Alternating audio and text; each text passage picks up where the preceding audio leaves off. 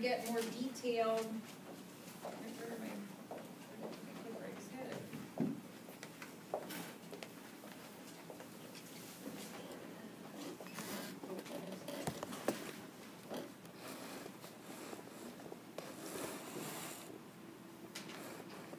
I guess the first general thing I want to point out before we kind of launch into examples that are kind of drill at the point.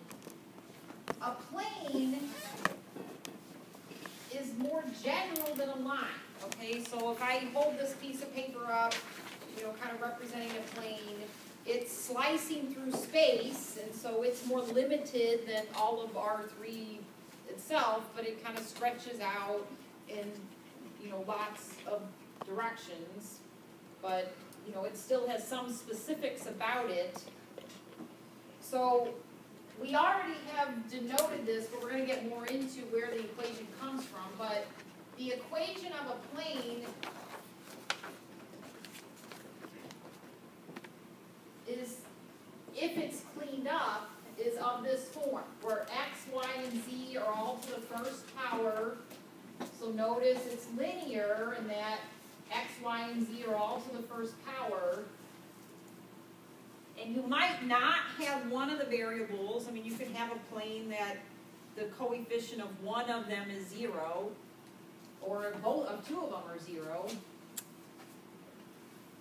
But don't look at this and think this is a line. In R3, this is a plane. It's general enough that it forms a plane. A line in space is much more specific, so that's what this picture is kind of emphasizing, partly. I have it on there to use for a couple different things. The line is much more specific. It doesn't stretch out in a bunch of directions. And so I actually have to provide more information for the equation of a line than I do for the equation of a plane because it's more specific. So the equation of a line is, there's two different ways that you could represent it, but one way is you'll have some function that's explaining how to get x and some function that's explaining how to get y.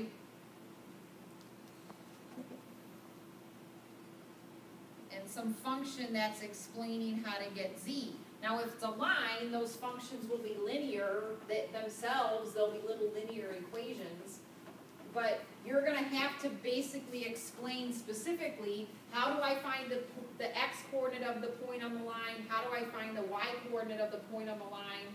How do I find the z-coordinate of a point on the line? The line needs to be specific enough that you're going to need directions on how to get each of these separately. Now, once you have those directions, you could actually kind of combine them, and there's another form that you kind of can see up here. So like, do you see how I have x minus 5 equals y minus 1 over 4, and y minus 1 over 4 equals z minus 3 over 2? So, you know, you could have x minus, now this a is not the same as that a, I'm just using it as a reference. So over some b equals y minus c over some d equals z minus e over some f, okay? Again, once you have these, you could use them, or you could use information about the planes, like if you intersect two planes, it can form a line, so you could use that information.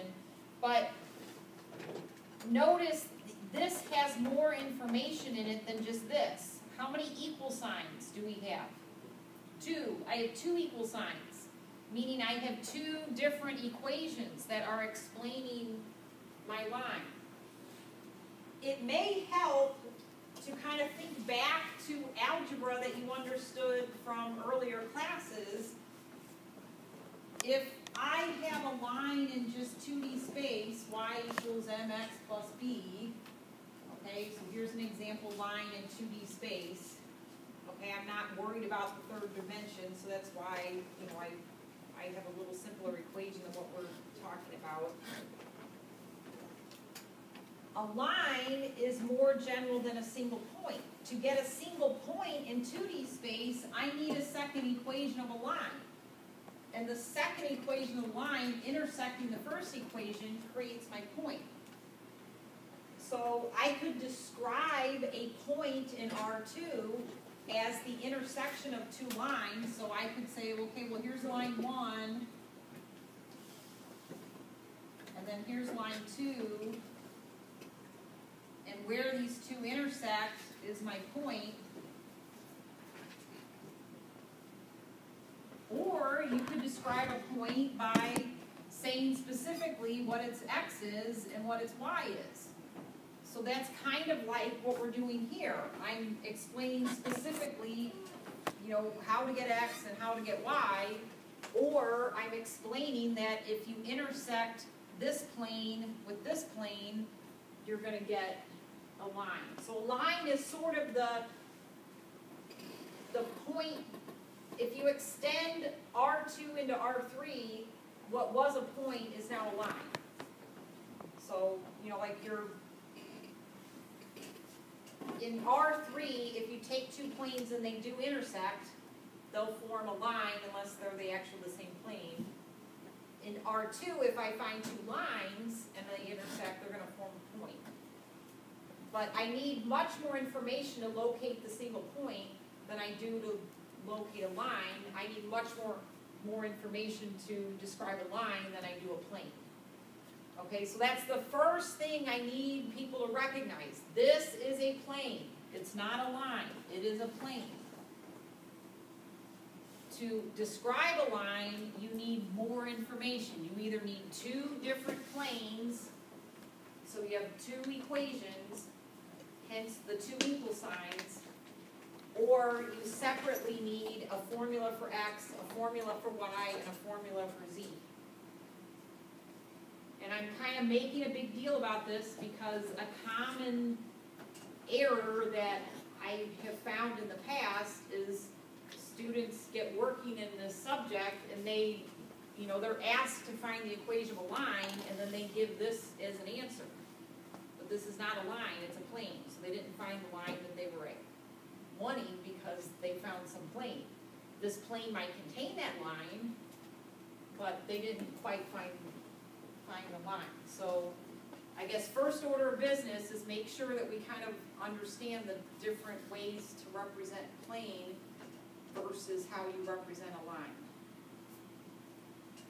And then the next little picture before we get working on examples is this picture is the next one I want to look at. This may at first seem kind of contradictory, but to actually describe the direction of your plane, you need a vector perpendicular to it. If I use a vector that's parallel to the plane, there's too many directions. Every way I spin my marker is a direction that's parallel to the plane. There's infinitely many vectors that are parallel to this plane, but there's only one direction that's perpendicular to it. Or the exception to what I just said is that I either perpendicular pointing out this way or I'm perpendicular pointing that way. Okay, so there's only, once you have a plane set, there's only one perpendicular direction. But there's infinitely many parallel directions. So you can't describe the plane with a vector parallel to it, you need a vector perpendicular to it. So I am first going to work on how do you take information and actually come up with the equation of a plane.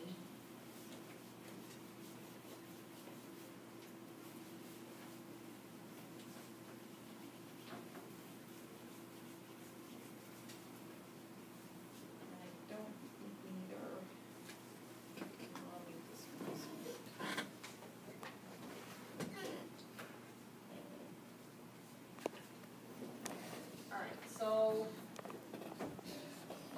I'll just pick out a